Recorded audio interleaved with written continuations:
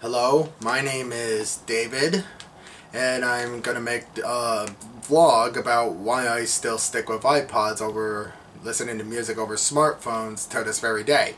So here we go. So ever since 2003, when I entered high school, I got my first iPod. It was an iPod mini at the time, and it was very pixelated, 8-bit, you said the well, but no videos yet. And as a year or two went past, I upgraded to an iPod Video, then an iPod Classic, then an iPod Touch, then next 6th gen iPod Touch, 64 gigabyte, and now I have this, a 128 gigabyte iPod Touch I purchased recently, and I still use iPods to this very day. And I'll tell you why I listen to music still with iPods more than your smartphone. So anyways, the reason why I still use an iPod is because I like listening to music and watching videos without wasting data. There's Wi-Fi options, but that's for people who want to stick with internet connection with cell phone service everywhere to go, which raises the phone bill up on your family plan. Depending on what your family plan is, your parents aren't going to be cheap. Some of them.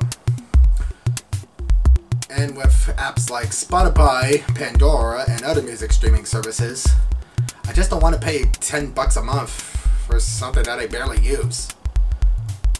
Like this smartphone right here, I use it for YouTube and contacting friends and family and other stuff.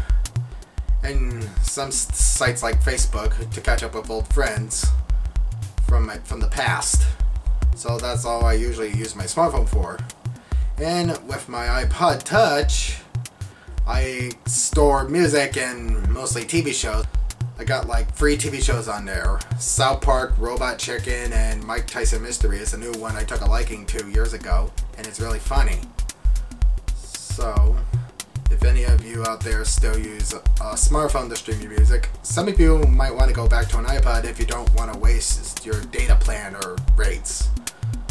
So, anyways, take my message. Some of you out there use an iPod Touch more than a smartphone, or wasting your data or data plan or minutes. Anyways, I'm David Cass. Peace out. Bye.